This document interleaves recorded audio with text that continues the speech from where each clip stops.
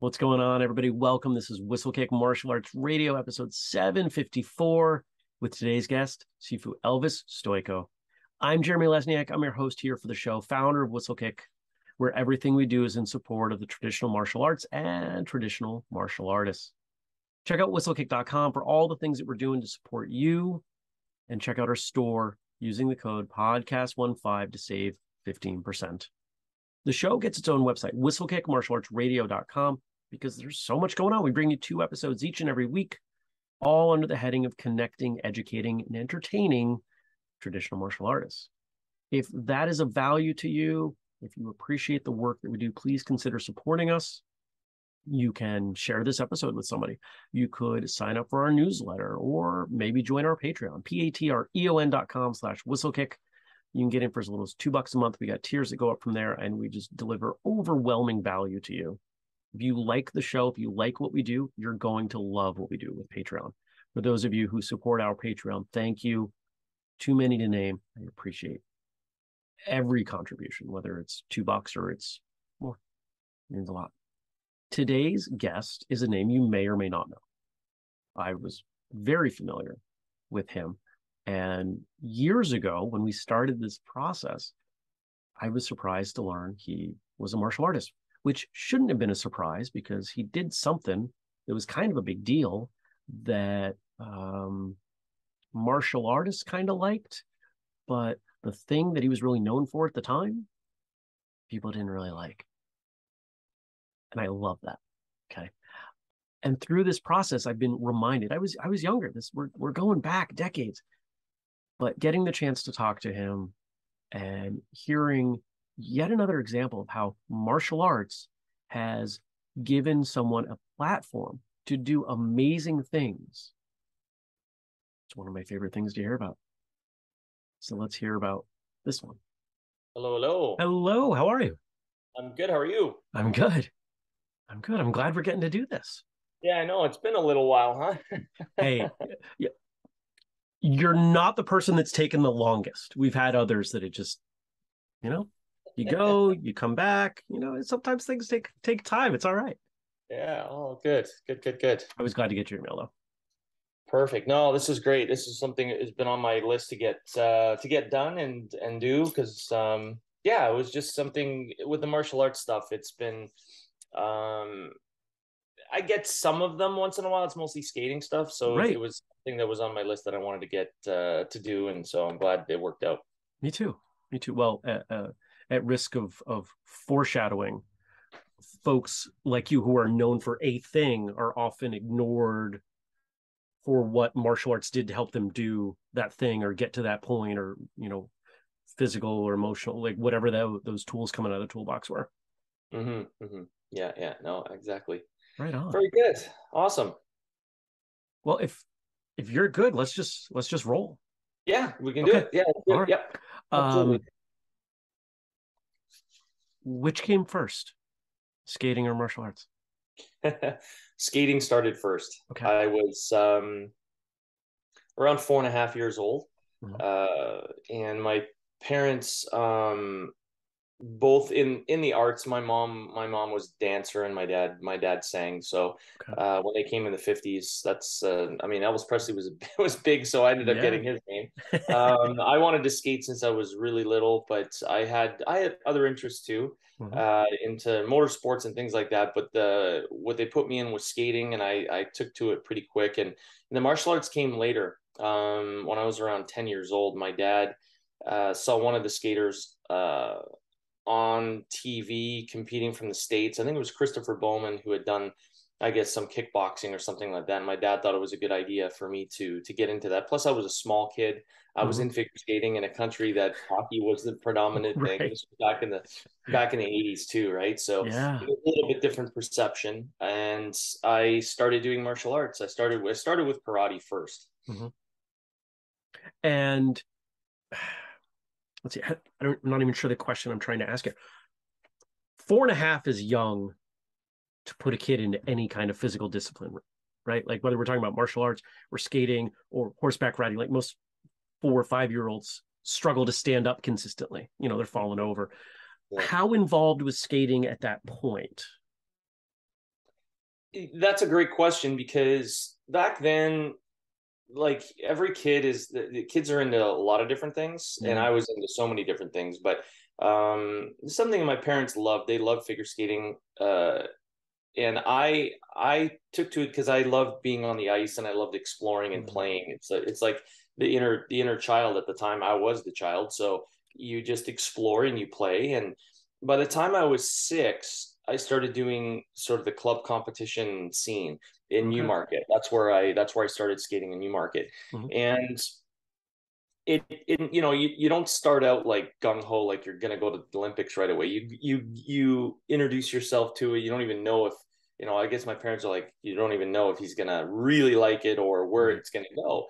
But I was just so focused. I've always been like that. No matter whatever I choose to do, um, I put 100% into it. And a lot of people say, "Oh, this you're so good at different things," and I'm like, no, it's the things I choose, I focus on, and I like getting good at those things. There's lots of stuff Yeah. I'm not good at all, and I don't even try to like do them because it's just not my thing. But Sure. there's certain things in my life that I enjoy, and skating was, just like anyone, it starts off kind of slow. And by the time I think it was around 8 or 9. The coach I was working with in Newmarket said that, I had talent and I had focus and drive, and I should be in an environment that had better skaters to go from Mm. sort of, recreation club level stuff to like a bigger club. Yeah. So we decided to go to the Toronto Cricket Skating and Curling Club, which had, at the time, was the mecca in Canada with so many great skaters on the national team. and Mm. and and I started training with Mrs. Ellen Burka, who was a legend. She taught her daughter, was a world champion. She taught Tyler Cranston, which most skating fans know, who was an innovator himself. And Mhm. I that's when things started really moving. When it was like the training of it, Ellen was Mrs. Burka was just showing me how to, if you want to make it, this is what you need to do. Mm. And for those development years, from the age of 9 till about 13, when I worked with her there, my skating went from here to here. And then after that is when I started working with Doug Lee, who taught Brian Orser, and that's when everything started really peaking out, and the drive. But it was really the commitment at that point, when you go from kind of playing rec to like when you make the decision to really go for it.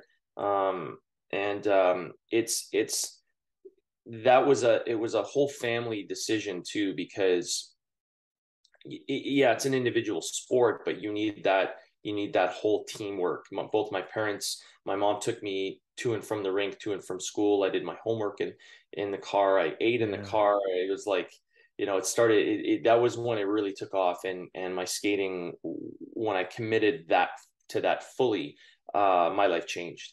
Mm. Now, when we think about a kid at that age, we often here in the States, soccer or football or basketball are the sports where you see a kid going from league to league to league, and the parents are, doing exactly what you're talking about. They're transporting, they're feeding. But quite often there's this perception that it's the parent driving that. Mm-hmm. How much of what was going on for you at 8, 9, 10 years old was really you understanding what this entailed, and how much was your parents kind of pushing? Yeah, no, that's a great question, because there's a very fine balance in that. Sure. I'm sure my mom went through it and my dad went through it, and people say, are you, I was at the rink back in the day for us when we did compulsory figures, and free skate. I was at the rink I was on the ice 6 hours a day. Hmm. I'd be on the ice at 5:30 in the morning. I had to get up at 3:30. And it was, hours before school. I'd get to school slightly late. I went to a private school that kind of helped with my scheduling. I finished school, my mom picked me up, I'm back at the rink again. Hmm. So, that type of thing, it's like gymnastics. You have to be on it. It's a different type of sport. Most skills are perishable. I call them perishable skills, Hmm. but skating is one of those things that if you take just a few days off, the feeling goes. It's a Oh, very sensitive. interesting. Yeah, it's a very sensitive thing. Like when I go car racing or doing the car stuff, if I'm away from it for a little bit, I can come back in a couple sessions and I can get back in the groove. Skating, that feeling, it's really tough to get back.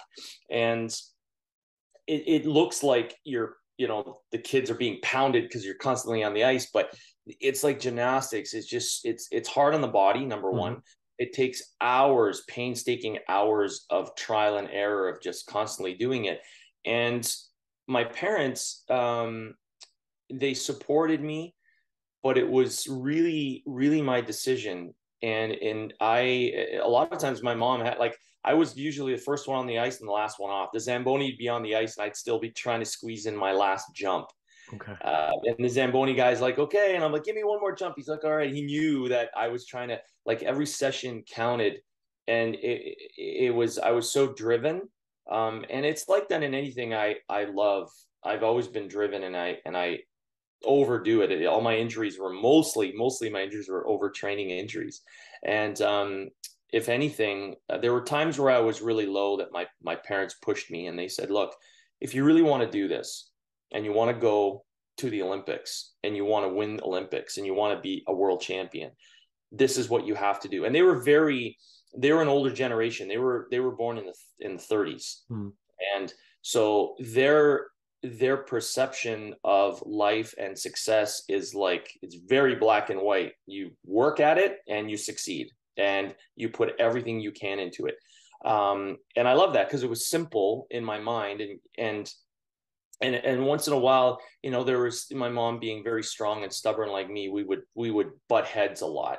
I always laughed because she was a Taurus and I was an Aries, and we butt heads many times on a lot of things, but it made me tough as nails. It made me strong. It was hard. It was hard at times, for sure. It's not an easy thing, but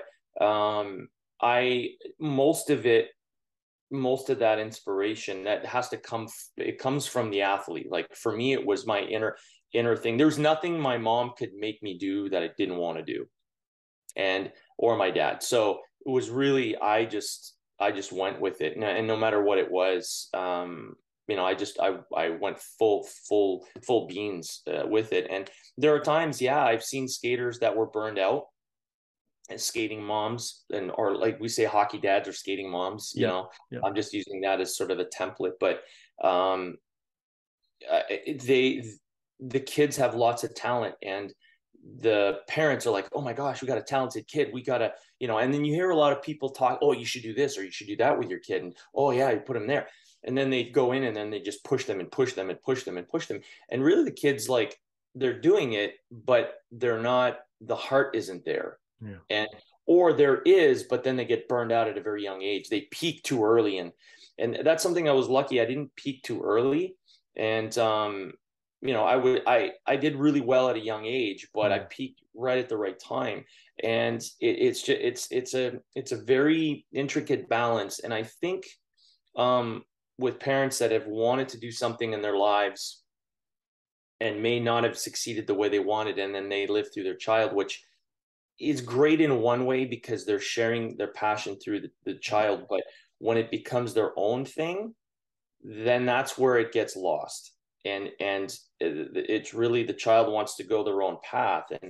And it's hard. It's really, really hard to differentiate and pull that apart for the parent, because they want their child to succeed, and it's them, it's part of them. So it's a very intricate balance. It's never, my parents, we weren't perfect doing it. Like I said, there were moments where it was really hard, and we fought, but at that level you fight. It's just the stress level of it all, and the amount of energy put in. People say, hey, who are your sponsors? My dad was my sponsor right up.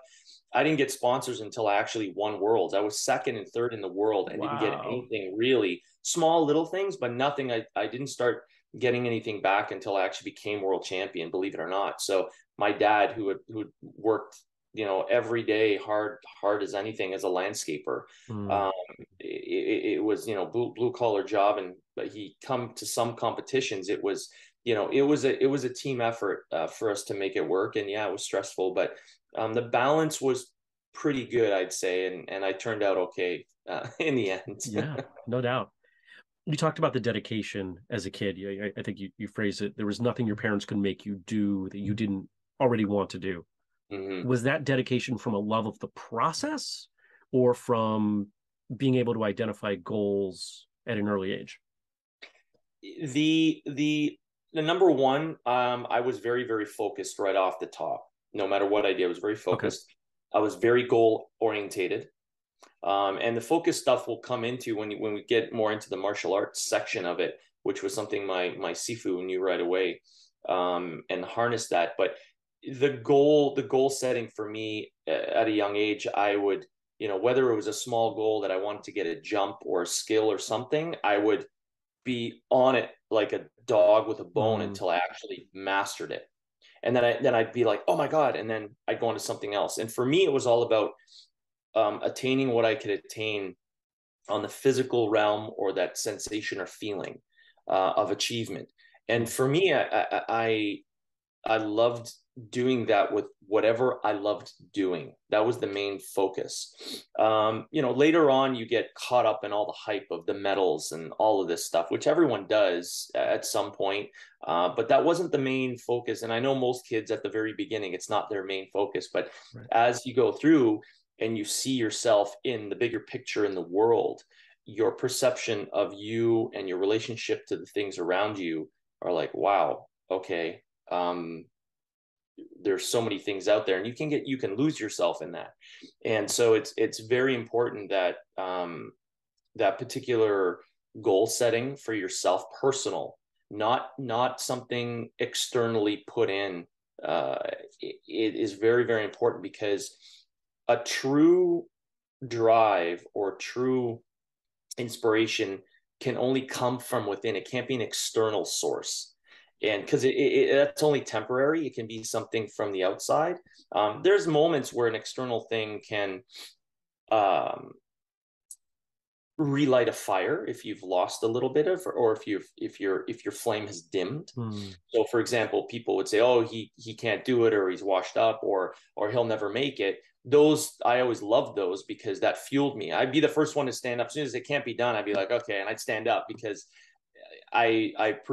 I wanted to prove that it could be done. So that inspiration helped me once in a while. So you can use those at times, but the true flame, you for me, I had to learn what exactly made me tick, and I had to learn and know myself. When I give classes, whether I'm teaching acting, whether I'm teaching skating, hockey, martial arts, the big thing is about know thyself. It's just like in the Matrix when Neo walks in and he meets the Oracle, and she says, it's written in Latin when he walks in above the kitchen entryway, and it says know thyself. That to me is what is all about sport, because you start to discover who you are through the physical action of trial and error. And I still say fail or not achieve. And we have to learn that. I don't believe in, oh, everybody's a winner and everyone is successful all the time. I'm like, no, you have to take the hits and the failures to understand, take a step back and go, oh, and then move forward. If you look at it in a healthy way. Sorry, I'm answering so much there for you. And I appreciate it. This is what we do on this show. I ask a question and I get 46 answers to other questions, and that's the best part. and then I see you writing it, you get some more questions along the way. But that really, in everything I've done in my life, it's been that way. A goal. Mm. There's the goal setting, clarity of the goal, clarity of my intent, and then there's the commitment towards it and the enjoyment of the self discovery as you're going through the process. And I love the process. And again, going back to that, the process of it is just amazing. I love that you have those aha moments where you discover things about yourself and what you're doing. Sure. You said 10 was when you got into karate? Yeah, I was Okay. around 9 or 10. Yeah. Did you I'm getting the sense, from learning a bit about your personality, that if you stepped into martial arts, it was because you wanted to. Did you want to for its own reasons, or because of you saw some support of your skating? It was something my dad, he exposed me to it. Mm-hmm. I was interested in it. Um, And the three main things in my life to go back was skating and then dirt biking when I was 7. I loved motorsports, and then the martial arts was 10. My parents weren't huge on it. They gave me the dirt bike as sort of something on the side, which I'll get to later, because that grew into something which I realized was my main passion, which I'm doing now. But the martial arts was something that I really I had an interest for. So my dad took me to just a local club, and I started doing karate and learning from there. And he thought it would be great for power and explosion and stretching and flexibility and all of that, and it did, and it helped quite a bit. And then through that, I realized that certain styles catered better for skating, and I didn't really know it until I met my Sifu back when I was about 16. I already got a black belt in karate, and I felt, I guess some people notice this in some clubs, they get to a certain level and then it kind of tapers off. You start teaching more classes and then you're not advancing. And I knew there was something missing and I needed more. And when I started working with Glen Doyle, my Sifu, I met through my brother, everything changed. I had a base platform to work from, and the fluidity of the kung fu and the explosion of it and the movement of it worked so well with skating that it blended so well, and that went from there. But since as far back as I can remember, I was always interested in martial arts, and it was more mystic back then in the 70s and 80s. It wasn't huge, like, with the mixed martial arts and all this stuff that's happening now. It was like, ooh, martial arts. It was like kind of that spoken thing. Oh, there's only a few clubs out there, and it was a little bit of different time, but I enjoyed it. I loved it. It was a way for me to focus, learn focus, power, explosion, sense of self, all of these different aspects of it, which, a lot of people talk about in the martial arts. Yeah. When did you have time?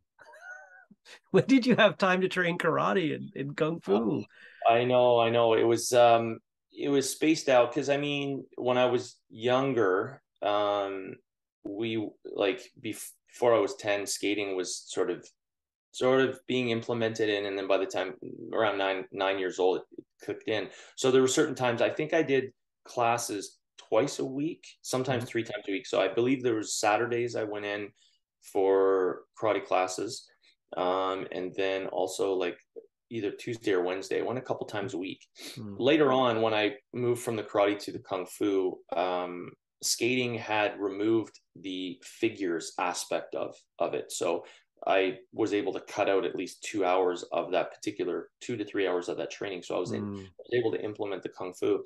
Working with Glen, it wasn't about the quantity of time; it was about the quality. So there was a couple times a week we'd work together, but it was like we do like 2-3 hours of very focused work and then relax for a bit, and that really worked well because Glenn knows movement so well, and he knew how to blend it together and exactly what I needed it for. So it really my skating just really took off. That's when I started focusing on the explosion aspect of the muscles and things like that in my skating. The quads, I started doing quads consistently before a lot of people were doing them, and I made the quad jumps a mainstay in skating because of that, and my ability to perform it under pressure and perform under pressure on a regular basis was due to that confidence and that understanding of the body and the focus and body awareness. We had Glen Doyle on episode, I looked it up while you were talking, 360.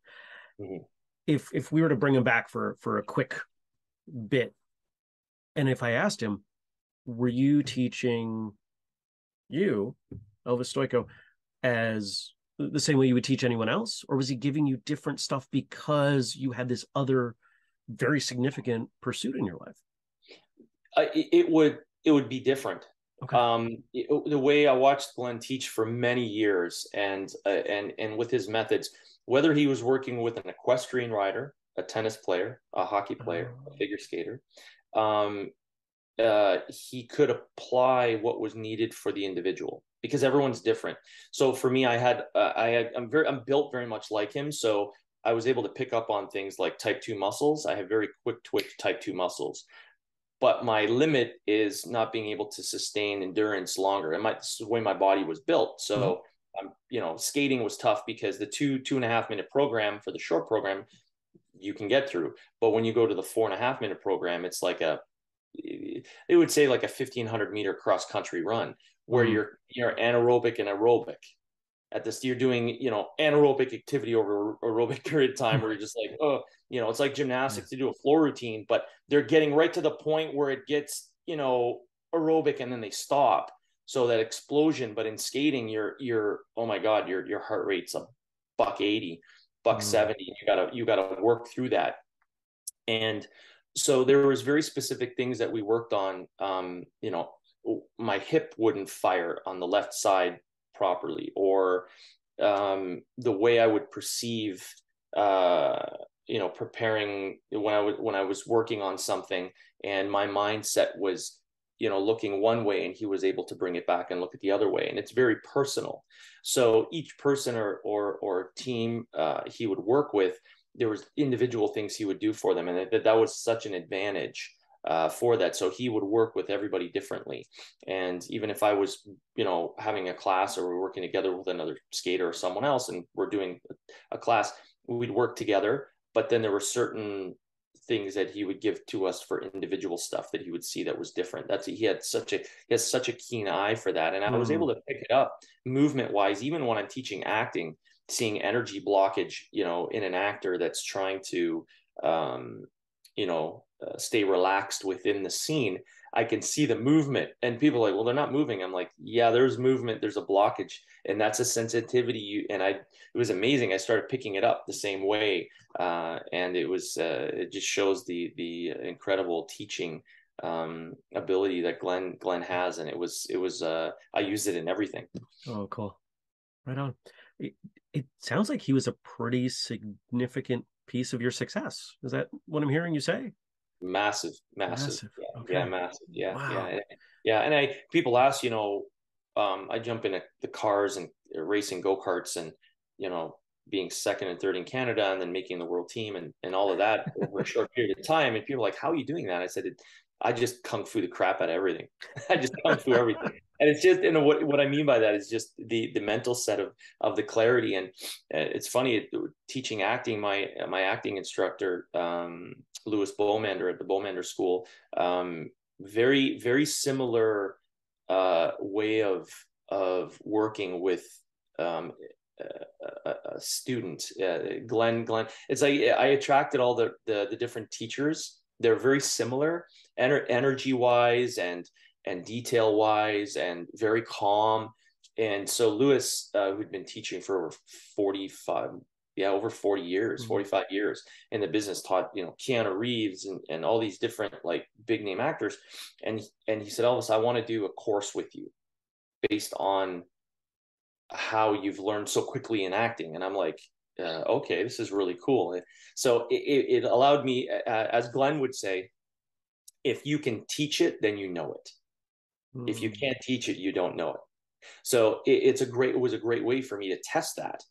So I went, and we just started doing this course recently, and it's been phenomenal. I've been learning so much working with the acting. Some of these actors are actually they're working actors, they're not beginners, and it's been phenomenal. And he asked, Louis asked me, how do you do it? I said, well, in a nutshell, like kung fu it. And I go back to the kung fu, but I also go back to the skating. And the skating, I've picked up so many wonderful things from coaches I've worked. Doug Lee was, legend in it. He worked with Brian Horser and many international skaters over the years. Incredible at competition. For example, going to a competition, the biggest thing in a tournament or competition, it's not what your coach says, it's what your coach doesn't say. To keep quiet when they need to keep quiet. There should not be a lot of talk. It's just, how you feeling? Good. What level are you at? About an 8 or 9. I need to be about a 6. Oh, okay, cool. And then it's just there to prepare and the support. It's being able to just hold space for the athlete so that they can do their thing. That's their job there. And then the training at home is different. So I've had incredible mentors, incredible coaching. throughout the years, and I've just been blessed because I think it's something to be said to manifest what you want, and I really believe in that. And if you send out the direction you want to go and your goals are very, very clear, you're going to attract the things you want in your life. Well said. You're talking about, and I want to get into acting here in a moment because it's something I didn't know at all about you. It almost sounds like, I don't know racing, I don't know motorsports well enough to say this, but certainly I know martial arts, I know forms, I know what presenting forms at a high level looks like and feels like. Figure skating feels like it's a similar mindset. You're using your body, it's a routine, you're trying to peak at the right time and perform and put yourself into the routine. I suspect acting is very similar. You're digging out of yourself to convey something, but in this case, it's on camera or on stage. Yes. So, where can I tie it all together? So, skating, you're taking a skill set that's already there, you're taking certain skills that are already there, like a punch or a kick. That's a standard, a hook kick, crescent kick, straight punch, whatever. You have those sets of skills. And then in skating, we have our jumps, our spins, and all of that skill set. Now, we're putting it together into a package that is created by you and your choreographer. So you're putting that package. So it's something no one's seen before, and it's not a set routine. Where in martial arts, unless you have open forms events, right, where they create their own form and they do it, or you have traditional, which these forms have been around for so many years and have that.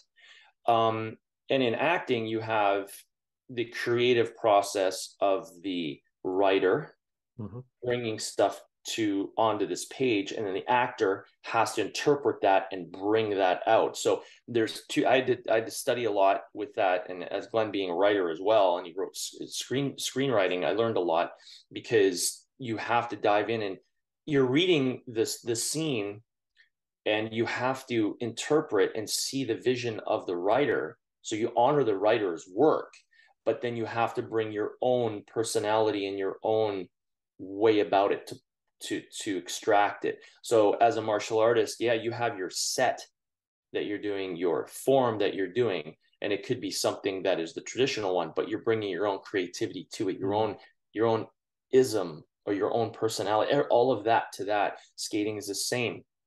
So it's all of this in line. And what's important is that all of these things have to be performed. There's a training segment of it where you train it. And then there's the performance segment when you're competing for it. Or some people say, we're not competing in acting. And I'm like, oh, yes, you are. You're competing for a part. So when you're going in to do an audition, you are competing against a group of other individuals that want that part. So you are competing. But how do you do it without falling into the competition external? I get pulled. This is something I talked about before. It's getting pulled into the external aspect of the environment where you need to be internal. And martial arts, as we know, is so internal. And I use that internal kung fu aspect. I applied that to skating, and I applied it to the acting, where acting, you have your skill set, you work on voice, you work on the technique of speech, you work on character and understanding and thought and process and emotion. And there's these skill sets. And then once you get a vocabulary of skills, punches, kicks, sweeps, all of these, you've got a really good vocabulary, and now it's flowing, it's rolling off the tip of your tongue, or it becomes like butter and it moves. Now you can create. Now I've seen people that were amazing in training or in practice, but then when they have to do it under pressure, that's the key. And that's what I learned from working with Glen, is how to access that when you need it the most.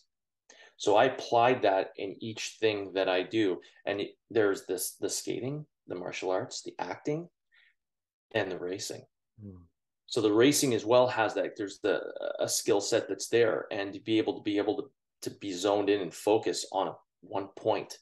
and it's very, you're traveling at high speed and turning. I use a lot of analogies when I'm teaching acting, or vice versa. They all jump around. I'm able to see the common ground between all four things that have been such a massive part of my life that make me who I am.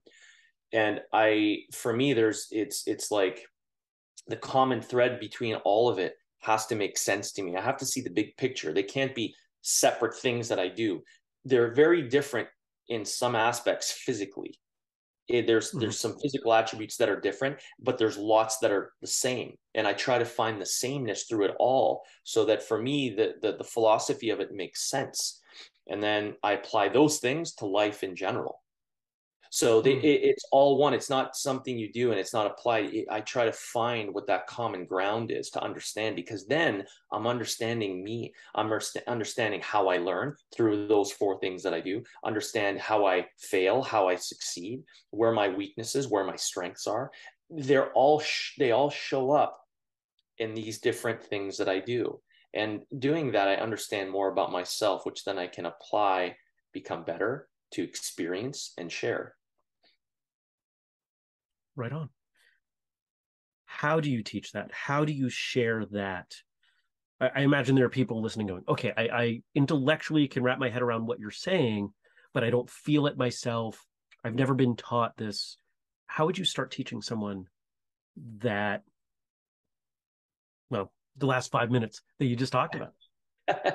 Well, I'll share with you basically what Lewis wanted me to teach in acting. He goes, Elvis, how can we, because they use a lot of sports metaphors, but in acting, but no one's really done a course based on it. Okay. And he said he has he's worked with so many people. He has these 12 people that he's worked with that have like there's a professional wrestler and there was a dancer and it's a figure skater, and they're really high, like a personality. Like, that's how I am with stuff. And he says, I want to figure out how we can create a course. So we broke it down, and I said, well, it's really about awareness, and it's the commitment to what you're doing. Commitment. It's like, we'll have sort of a come to Jesus moment with the actors. I said, you go to the States and it is very competitive there. And if you don't commit yourself here, you go down the States, you're going to get eaten. I said, you're not going to be able to achieve your goal, because it's very, very competitive.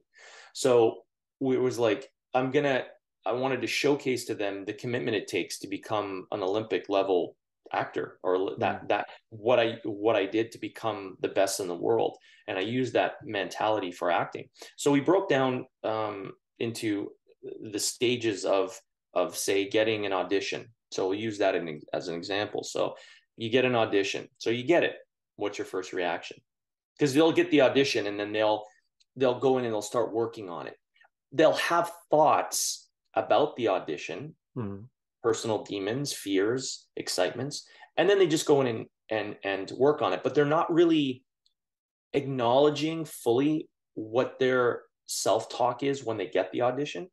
So we make them aware. So we're going to give you the audition. We give you the sides, the scene. Okay, how do you feel? That's the first step. The next step is getting the audition. Boom. Next one is prepping the audition. Once you've done your prep, then you show up for the audition, whether it be on Zoom, live, or tape. Then you do the audition. And then this was a big one, and this is what I learned from Glen, and I use this, was the debrief after.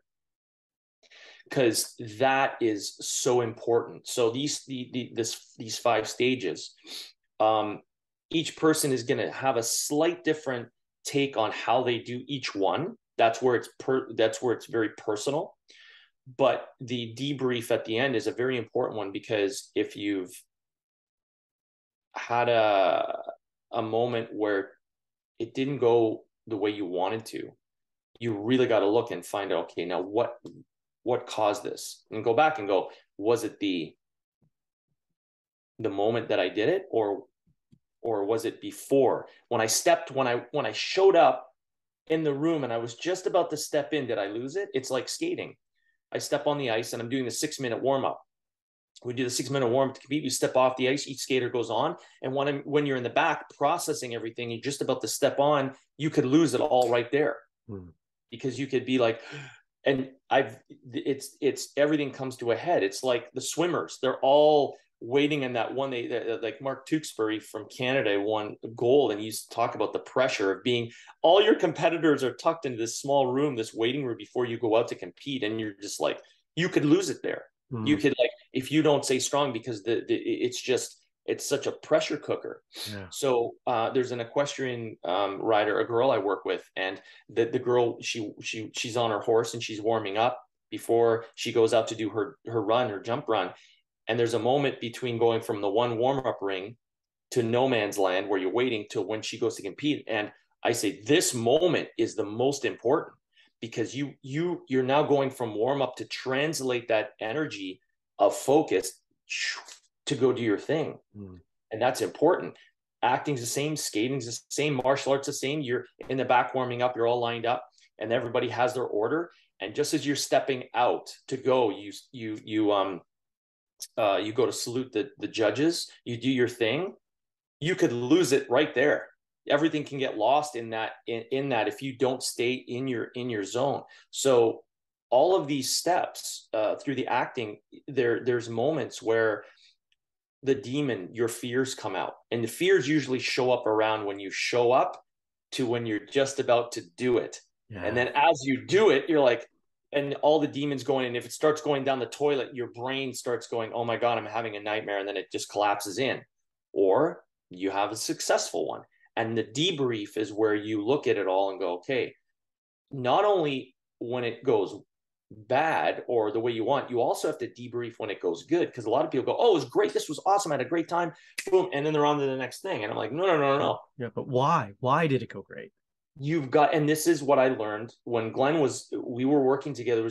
I remember it was a very particular day, and he used to come up and watch me skate, and he used to like analyze a lot of things. And then later on we talk about the session, and he said, Elvis, where's your mind at when because I got frustrated on it was a triple axel or something, and I was having trouble with it, and I was trying to get the sensation, the feeling. And he said, I want you to try something next time you go out, because I was focused on the one that I didn't do. He says, no, focus on the one that you did well, the one that was right. I want you to go back and really insert yourself in to understand the things that you did to make that feeling. So you're reinforcing the one that was correct. Yeah. It was tough at first, but then when I switched it, it was like, oh, so you start learning your strengths too. Why? Like, okay, why did that work? Then you do it, and you're like, this is the same on each jump. I have a strength when I do this. And then I apply them to all the other jumps. That's how I apply my strengths to all the things I do. So when I say I kung fu everything, I literally kung fu everything, because that particular skill that he showed me, I apply. Even acting, the kids, they'll come out of the student and be like, they'll do the audition in front of us. So we do these mock auditions. We give them the sides, they go and do it, and then they'll finish, and then we'll be like, okay, tell us. We don't give any feedback. We let them go in their bodies and try to talk about what they just did, instead of us trying to tell them how they did first. Yeah. Right. So they go in. So now they're very self-aware. Now they got to go back and go in and go, oh, I got to be self-aware here. And that's just, you got to go in and you start piecing all the little pieces in there, and the little nervous system nuances that might not be lined up yet. And be like, oh, I kind of missed here, but this was good, or that wasn't good. And I messed up here. And then when I was at home, I was thinking about the prep, and so the prep to now, you're at the mercy of your warm-up. You're at the mercy of your prep. That was something I told Lewis, and he was like, oh, I love that saying. You're at the mercy of your prep when you're just about to do it, or your training, right? So your prep and your training, and all, you're at the mercy of that. And then when you go to do it, that's when you really got to know yourself, because fear comes in, failure and success. When I work with kids, I ask them two questions at the very beginning. I said, what's your ultimate goal? Mm-hmm. Why are you doing this? What's your ultimate goal? And what are you afraid of? And I said, you don't have to answer both right now. What are you afraid of? and I can only take you as far as your fears will let me. That's a powerful statement. Because the fear, a lot of them won't share the fear, and then there's a blockage physically. And we've seen it working with kids. It's like, why they got this, but they can't get this? Why all of a sudden? And then coach could get frustrated with it, and I'm like, no. There's a fear there. What's the fear? Fear of success, fear of failure, fear of what people think, fear of letting someone down. There are many things that are in there. You understand your fear, you will understand the demon that's there. You remove that demon, boom, the physical aspect starts to roll. Through the debrief, that's where you discover it. If you can really see it, and it takes years sometimes to figure out the clarity of it, to understand where you come from, your environment, your childhood, like your upbringing, from your family, the environment you were in, siblings, the school, the people you're around. All of these things are factors with this. So I'm going off on a tangent, but this is all part of understanding oneself. So it's not simply, I just do the physical action and that's it. There's a greater meaning to actually doing it all. Right? There's something you brought up that you took a phrase that I use and you explained it better than anybody has. That phrase is the best. It's between the moves. It's the space between the moves that matters the most. I don't say it that often, so it's not rolling off the tongue.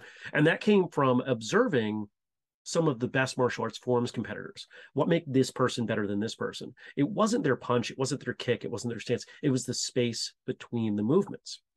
And you're talking about that space being not just those milliseconds between techniques, but those spaces between. What hit me was you talked about the equestrian, from the practice ring to the competition ring, the space in between. And that's what I'm hearing. And so I'm looking at this as, a former competitor, but realizing how much clarity that's laying on the things that myself, my coach, who happened to be my mother, the things that we fell into innately over time as we found what worked. It was those spaces in between. It was the drive from home to the dojo. It was the drive to the hotel the night before, from, where were we getting breakfast? All these spaces in between the things that most of us identify. Okay, it's the 2 minutes, the 4.5 minutes, the whatever time you're out on the floor or the ice as being what matters, when, yeah, that matters. But that is, what did you say? You're at the mercy of your prep. At the mercy of your prep. And they talk about, and then music, my dad being a singer, and I dabbled in it as well. And they say that music is the pause between the notes. That's where I got it. Yeah. That's where it comes from. And mercy at your prep and the moments in between. And that is so important. And I think, going back to your question about, parents and kids and the pushing and drive, what's the driving force, is what I think made me successful is the fact that I did so many different things for skating. I was involved in so many different things that allowed me to experience and skate about something. Because if it's just only the one thing, it becomes very incestuous with it, and you don't have anything to give to it as an artist. So to live life, I have something to offer into my skating, to perform, in my acting, in my kung fu, even in my racing. There's a creativity of, it's not just simple. There's apex, and there's the way you do it. It's the lift off throttle before going back on throttle. The moment between brake and throttle, where they don't say coasting, but carrying speed, and then the moment the throttle comes back on. Those pauses, those moments. It's when we're taking our breath. It's not about the breath in or the breath out. It's the peak when you were taking our breath in, and there's a moment where it hangs and there's nothingness. And then the breath comes all the way back in, and there's a moment again where it's nothingness. So those are the ones, the living moments, right? It's just water coming in and then water going out. And it's that timing, those moments is the timing that sets the movement.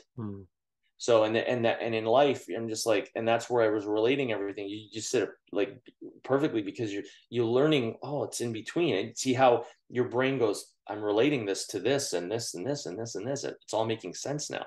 Right. And that's what I love when I make these self-discoveries. And my Seagoing passed away. He was 96 years old, and he told both Glenn and I, he was lying on his bed in the hospital, and he was having moments. He says, I'm still learning even now. He says, I want you both to keep learning no matter what. Just always know you'll never know everything. Just allow yourself to be open, to have that mind to constantly accept and allow the change of that learning. As you develop and change and evolve, you're constantly learning. And you just used a word that was kind of percolating in the back of my head, allow. And I think that is such a critical word. When you gave that example, the water coming in, and you gave that pause, created a little bit of discomfort. People listening might have heard, and did they stop talking? Did I lose it? Is there something wrong? And then the water goes out. And I think so often in Western culture, the water comes in and immediately goes back out. We push it back out. We're not allowing very much.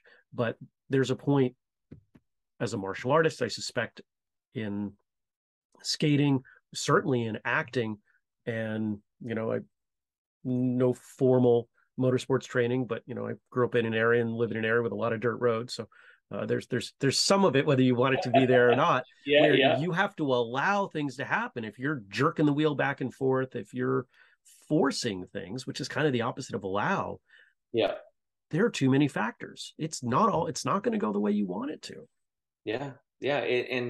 And to find is discover where in my the wording, my choreographer Ushi Kessler, she competed for Germany back in the 60s, and she worked with Brian Orser as well, and we had incredible philosophical talks about artistry and art and bringing everything out, the creativity. And she said, you get to the point where it becomes effortless effort. That fluidity that comes from within, and that effortless effort, I use that a lot, and I have to be reminded of it sometimes, because I love to work hard. But sometimes when you work hard all the time, sometimes you're still forcing, and the muscle's still too tight. Sometimes you just gotta release it a bit and allow. There's that word again, allow it to happen. And allowing really is a sense of trust. It's trusting your, number one, if you've trained for a while, allow the training to do its thing. And that was something like Glenn always taught me. He says, you have to trust your training. It's like Bruce always said, it's like, I didn't punch, the punch happened. You don't think about it, you just do it, and it's instinctual. Right. So it's the training, and that's that instinct. And then that instinct of, traveling in a car and making the turn, or adjusting in traffic as you're racing, because you're barely ever, unless you're at the front and you start at the front and you're just following your apexes and everything else, but your tires are changing every single lap. You have to adjust the grip level. The acting, it's again too, you're adjusting, because even you're working with your scene partner, there could be something else, because you're a living organism. The way you're feeling that day is going to be different than the day before when you did the exact same scene. Right. So you don't want to try to emulate what you did yesterday. You want to be in the moment and be who you are now. And that's when you have to trust the moment. And in skating, it was one of those things where it's a recital. Yeah, but the magic moments of doing it is doing it and creating a moment that is so different than any other moment you've done it. I've done it 150 to 300 times during the season, practicing it, training it, and thousands of times. And then you go to compete. It's not going to be anything like you did when you practiced it. It's going to be better. It's going to have spark, because now you have all this energy put into it. Yeah. All right. Awesome. What does your training look like now? Oh, wow. I do so many different things. Like, I do a dryland training for the racing and for my skating, and it's kung fu. I still do my kung fu with a few other exercises I've added in. and I do that a couple times a week. And it's an interesting hybrid because it's for skating, it's for racing. Mm-hmm. So it's kind of the combination of the two. And it's for just physically being strong, to have a balanced body. Kung Fu is great for me. Martial arts has been great because it balances both sides of the body. Skaters tend to get one-sided a lot because we rotate one direction. Right. And we do, and it can really mess up your body. With the acting too, it's the acting is great because I have to do sometimes a little bit of the opposite of the intensity of the muscles, the explosion, where in acting it's a training of relaxation. Even in scenes that are intense, in order for it to be more real, I actually have to relax more. It's very oxymoron with that, but the training that I do, even if I'm physically skating, I'm very, very specific in what I need to do, and I don't overdo it. So I do what I need to do to get prepped for a show. I push when I need to push, getting the cart rate up. My lungs was always the weak part in my thing. So I have to work a little harder for that, which is fine. Mm-hmm. So there's a moment where you just got to push, and sometimes you hit the wall and you're like, oh, I got to get through this wall again. You push through it. And then the next day it gets easier and easier and easier. But I don't, I'm not training obviously like I did when I was competing, because I don't have to do all the big quads and stuff like that, and hard on the body. But there is that level that I have to be at. Of course, the nutrition is involved in that too. But as I get older, very, very, like, even, it's crazy I have to say even more aware, but more aware of my body. Mm-hmm. It's what it's talking to me. How do I feel today? That's what I tried to teach the actors. I'd wake up every day when I was competing and be like, oh, I feel like I'm a pound heavier today. And I'd get on the scale, I'd be a pound heavier. I could feel when I got on the ice, I could tell I was that aware of my body. And that is the level that you would need to be at for acting. When you want to be the best of the best, you got to be aware of your body. Like, ooh, I did this scene yesterday. It's going to be different today. I did an audition yesterday, and I felt so weird. It was so off, and I had to play a character that was a little bit stressed, so it played into it. But I was talking to my wife about it, and I was like, I felt so weird. But usually when I have those really weird moments, it means that I'm about to have a breakthrough in something. So skating, my jumps would be off, and all this stuff would go on, and so I had to be aware and not get freaked out about, and work harder and try to fix it. It was like, allow it to do its process, and then be like, oh, now I get, and then all of a sudden everything comes together again. But you have to trust. You have to trust that you've got to step out of your comfort zone. Otherwise, if you're comfortable, it's going to be the same. Yes. It's going to be the scene from yesterday. It's going to be the form from yesterday. You're not going to perform better. Your times aren't going to be better. You're not going to be more convincing, whatever it is. Mm-hmm. And I think a lot of people, they start into that process, and it's scary and it sucks, and they didn't unpack whatever that fear was that held them at a stopping point, and they can't get to that next level. Yeah, they're afraid of the failure and not doing it. And I'm like, yeah, but if failure and not achieving is just a moment in time to teach you where either you're not trusting, you're not allowing. It's teaching you one of your weaknesses, which actually is important to know what the weakness is, because then you'll be able to know your strengths. So it's not, oh, I am weak. No. There's maybe a weakness there, and you have to understand it. It's not that it's a bad thing. It's actually understanding of who you are, because you can't be everything. So the strengths and weaknesses make up who you are, and the strength actually balances out the weakness. And it's an interesting thing. It just makes us human, and to not take it personally and put it, and I think that's the biggest thing with sport and not achieving, and then everything is having your self-worth attached to the outcome of the event.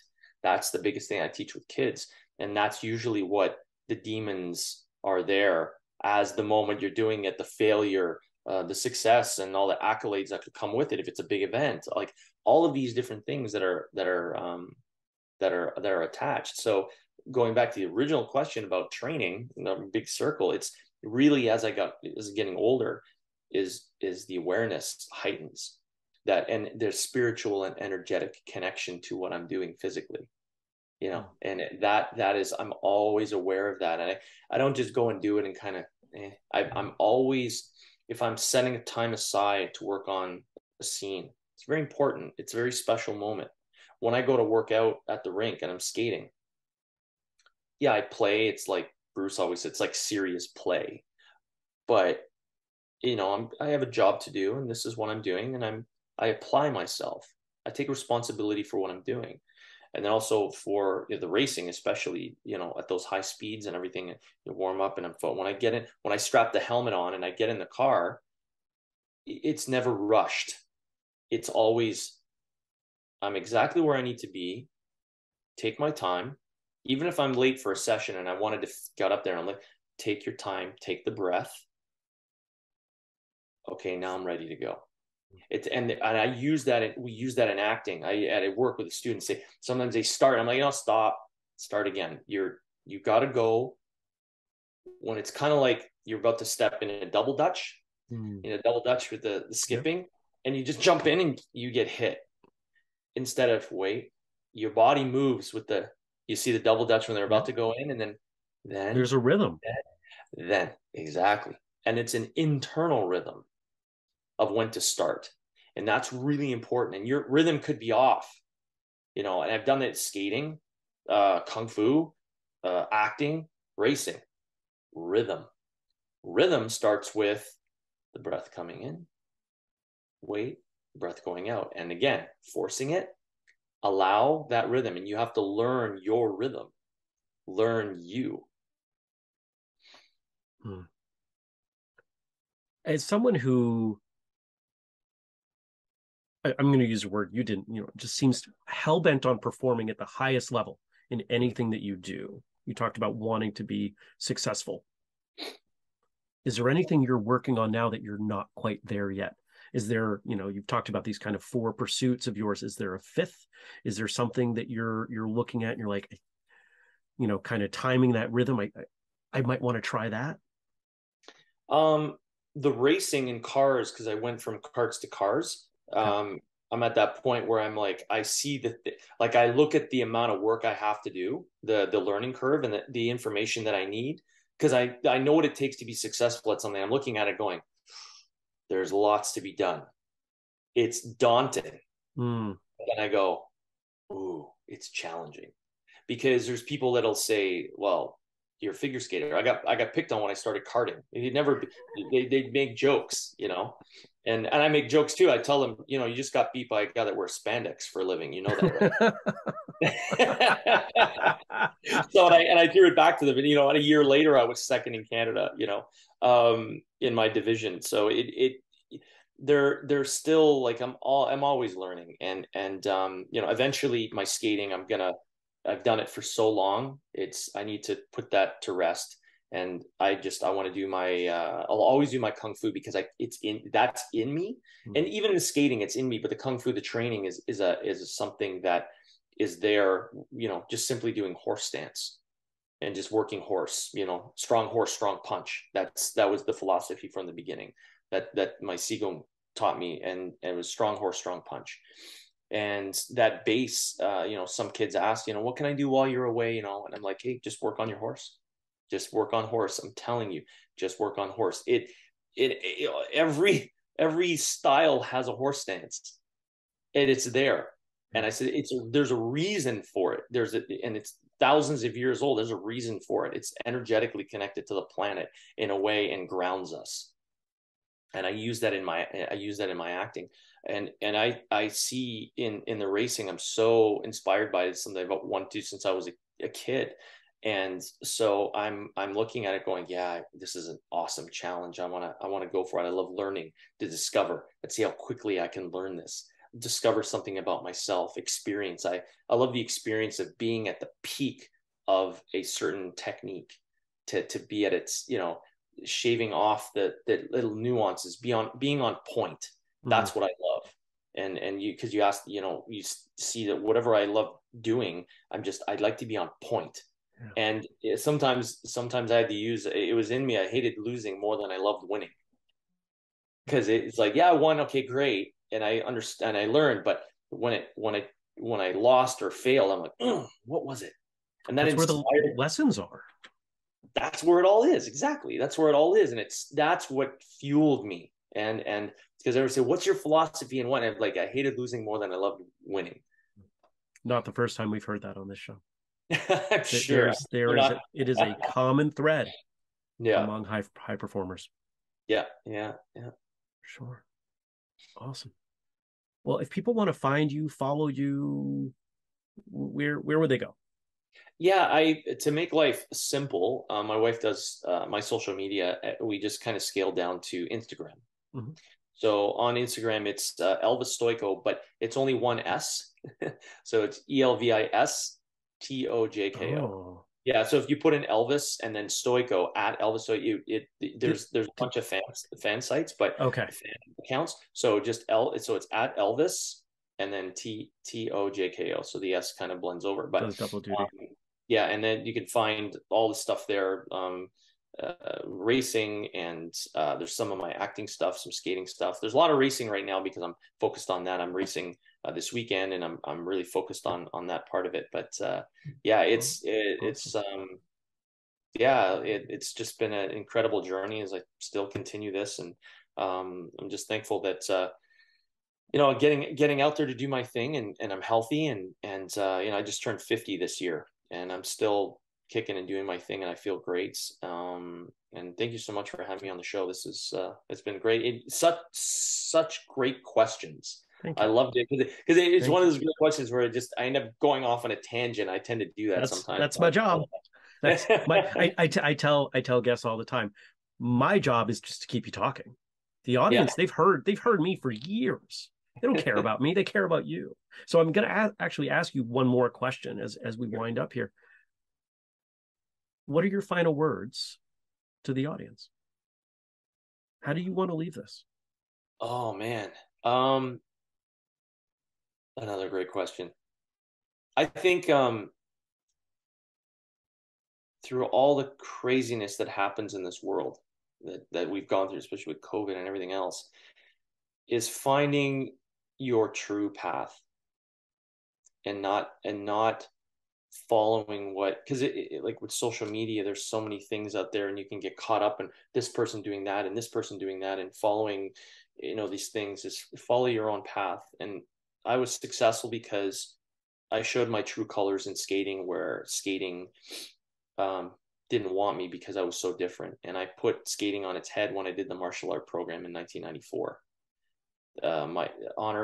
My instructor, my Qigong, Bruce Lee, the Kung Fu. And I had so many martial artists write me after saying, thank you for doing that, because we could tell you were a martial artist. You weren't a skater doing martial arts moves.